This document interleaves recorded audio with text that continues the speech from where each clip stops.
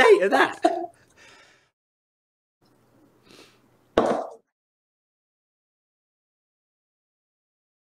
Tell me a bit about who you are and why you run, what got you into it. I've been running now since 2011 or 2012, about 6 years. I got into running as part of recovery from addiction, basically opiate addiction. I think it pretty much saved my life. You know, addiction kind of is one of these things that we use to fill this emptiness or this hole or whatever. And I think running can take the place of that. When did you actually realize that you were quite good? It just kind of happened. Early on when I started running, as soon as I learned about people running 100-mile races, I just knew that was what I wanted to do. Okay. Yeah, there was no question in my mind. So everything I did in the first couple of years was just trying to really work up to running my first 100-mile race. I kind of surprised myself when I ran my first 50-mile race when I ended up in second place female. And I thought, wow, there might actually be something to this. So did you start off with the usual 5K runs and a 10K and that kind of thing? Did you build up, or did you immediately go, right, I'm going to run marathons? Well, I ran 5K. I ran 3 5Ks and only until I won. And then once I won my first 5K, I was done with that. And then I went on and ran a 15K, and then I ran a marathon, and then I ran a 40-miler, a 50-miler, and then I started with 24 hours and hundreds. What was your first marathon? My first and only, actually, was the Pensacola Marathon. Okay, so it was like, okay, I've run a marathon now. That really wasn't far enough. Marathons are too short for me.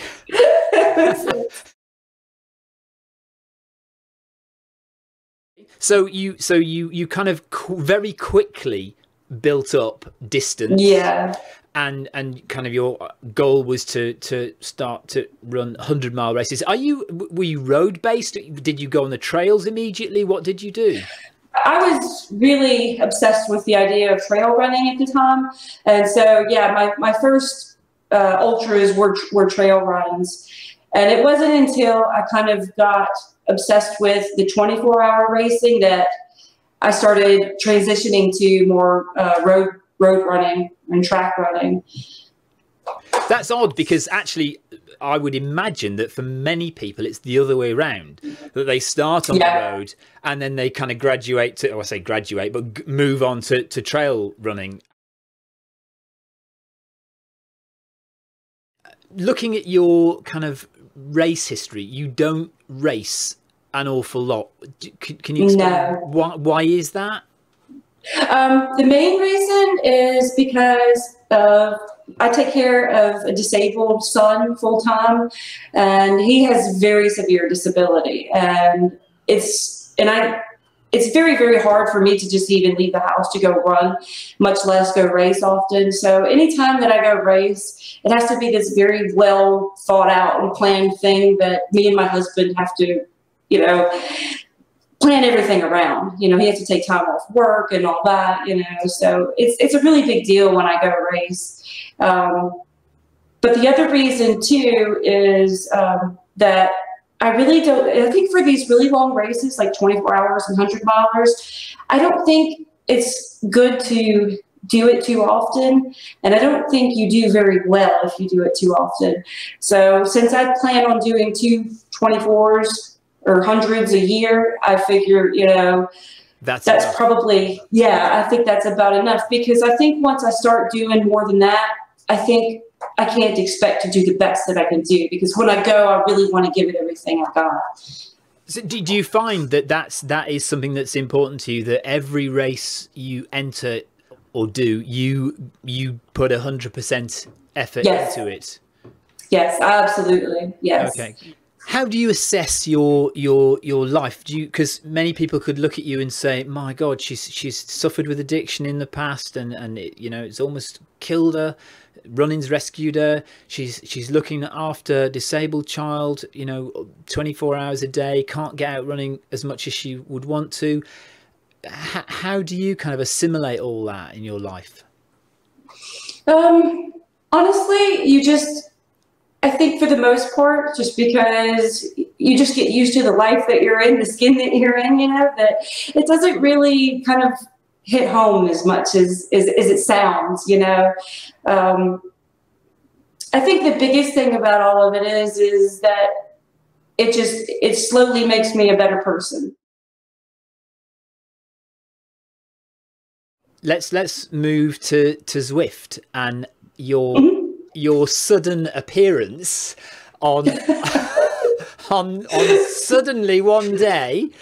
This lady appears on Facebook on the Zwift runners page. Oh, what is the distance record on Zwift? Because I've just run 106. How far was it? 160 point something. I don't know. See, I when I read your post, Tara, I misread it as 160 kilometers, just because in my brain that's what people run. They do 100 miles, which is around about 161 kilometers. So I thought, oh wow, she's run 100 miles on Zwift. That's amazing, really good. Wow.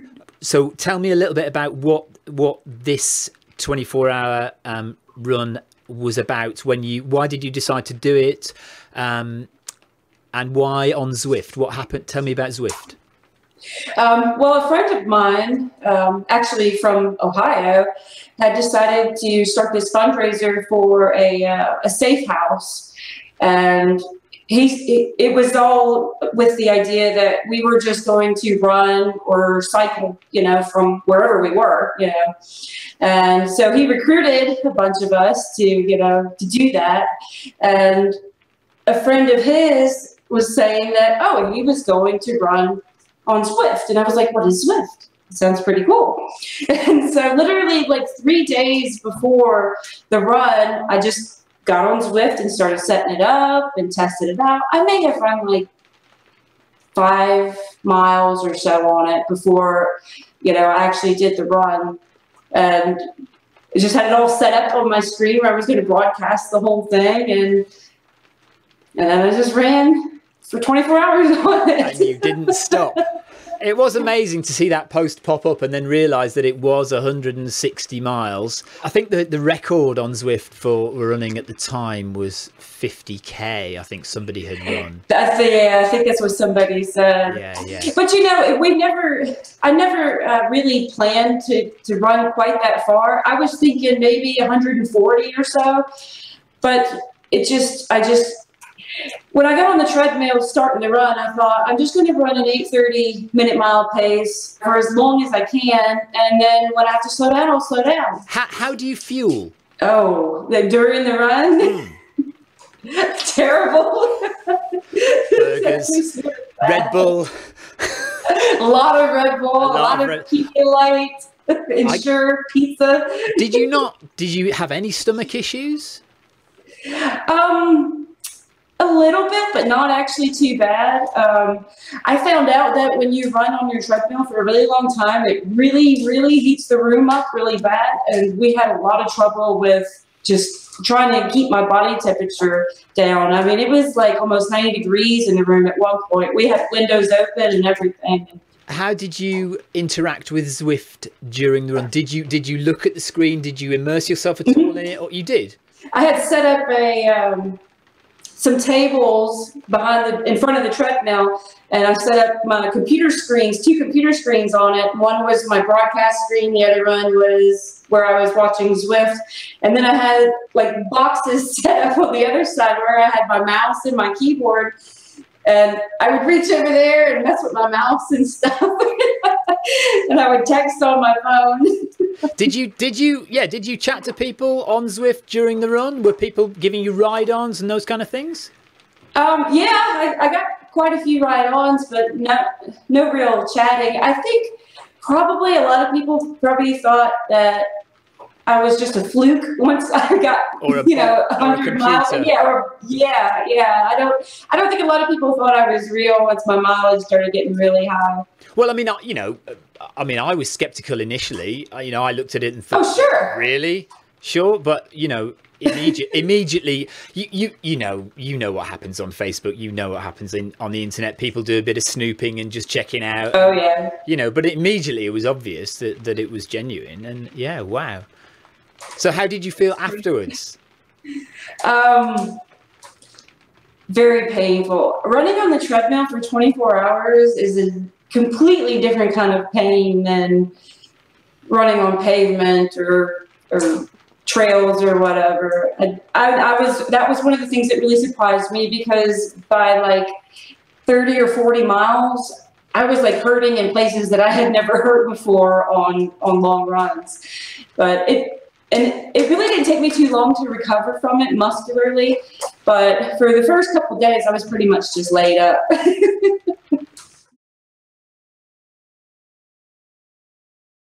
What is it about Zwift that's kind of caught your imagination since you've started using it? You did your 24-hour run, and since then, the Zwift experience for you, what's it been like? Honestly, it has really surprised me that it's taken anybody this long to come up with something like this. I mean, obviously there's a huge market for it. And the moment I heard about it, I was like, oh yes, finally. It's really made a difference in, doing long runs on a treadmill. Those 15, 20 milers don't seem so bad anymore when you can immerse yourself in this, artificial world. And I think too, it's great that because Zwift creates this atmosphere of, feeling like you're with other people, in the group effect and all that, even if you're not running in a group, it just gives you this feeling like you're not alone, Yeah. And they do a good job of that, I think. I think that's one of the things that kind of Zwift would aspire to, and seems to be working very well. It's certainly worked very well for cycling, and it's building up in running. Have you managed to enter any group runs as yet? I've only done a few so far. Usually I'm on a training plan, so I'm usually kind of stuck to whatever I'm supposed to be doing. Let's just talk about incline for a second, because quite recently, very recently, Zwift released a new update, and that update is the Alpe de Zwift, or the Alpe d'Huez, and it is a 1,000 meter climb. Do you like using the incline on your treadmill? Yes, I do. You do use it? I do. Yes. In fact, all my runs that I do are, even like the super easy runs that I'm not doing hills or anything, I always run at least 1 degree of incline, if not 2 to 4. So I'm all about running incline. I have not run the expansion yet, but I'm going to today, and I'm really looking forward to it. Well, right. What do you think? What do you think about Zwift being Zwift controlling your treadmill? So if a new update came out where they said, okay, from now on, all Bluetooth treadmills will link direct to Zwift, and Zwift will automatically raise your incline when we come to a hill, would that be something that would interest you? Yes, it would. And I think it would be, and obviously I think they would do it this way, but I think it would be great, if you could choose to have them control it or not. But I would definitely be interested in that. I don't know if they'll ever really do it, though. There's been talk of it being like a safety issue. I don't really see the big deal with it, so I think they should just go ahead and do it. And I think it would be especially important if they really want to do, like, running races, then I think it needs to be with treadmills that have, them controlling the incline. Yeah, I mean, it's a big issue, isn't it? That's going to start coming to the fore in the next few months about racing on Zwift and having a level playing field.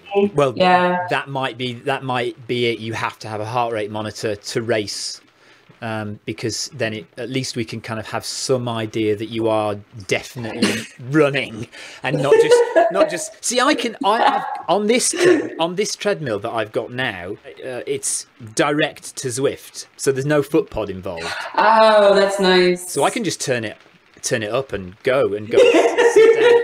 I do all my runs like that now. I'm in the lounge with coffee, and this thing's doing all the hard work. We're like, I got my run in today. It was easy. No, actually, it does. I did test it. It does stop after a minute. If you're not on it, it stops.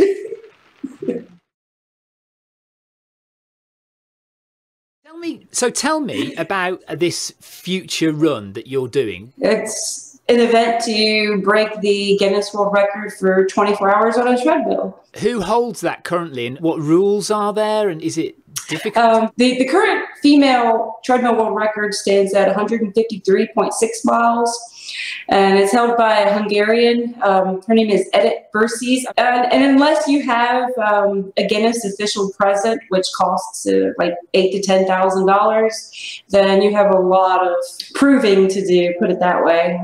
We have to have 2 video cameras and witnesses. There's a lot of scrutiny, isn't there? If you haven't got a tracker on, if you haven't done every single mile with a GPS watch, then people are running, especially in the States where you've got letsrun.com, and everyone is down your throat, aren't they, if you miss anything at all? Yes.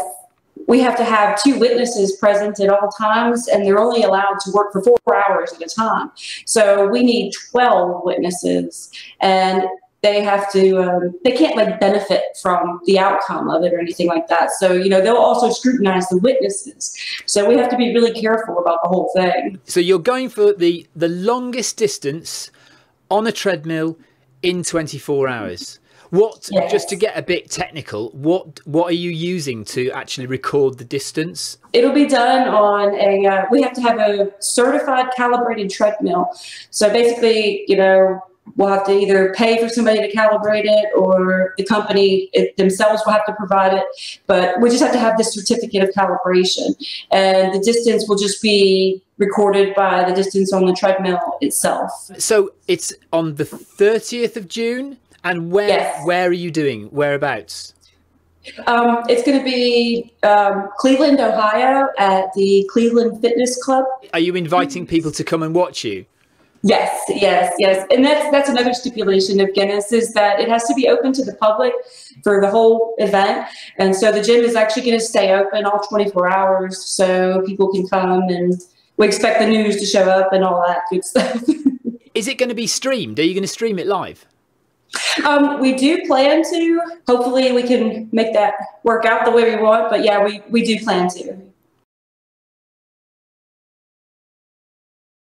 Do you want to plug again? Just give us one final plug for the date, the venue, the date, exactly what you're doing with your next run. Okay. So I'm going to try to break the 24-hour treadmill Guinness World Record in Cleveland, Ohio at the Cleveland Fitness Club, June 30th, 12 p.m. And this is going to be a fundraiser for the Heron Project, which is a charity that assists people with recovery from addiction, and also provides education to children and communities, and provides support and assistance to families, and just a really great cause, I feel like. So we're really excited about it, and you can look us up if you're interested. Brilliant. Tara, it's been absolutely fantastic to talk to you and kind of meet you virtually for the first time. We chatted on Facebook quite a lot. Fantastic what you're doing. Good luck with it. Thank you. And thank you again. It's been great being here talking to you. Well, I'm sure we'll talk again soon. Take care. Thanks. Bye. Bye.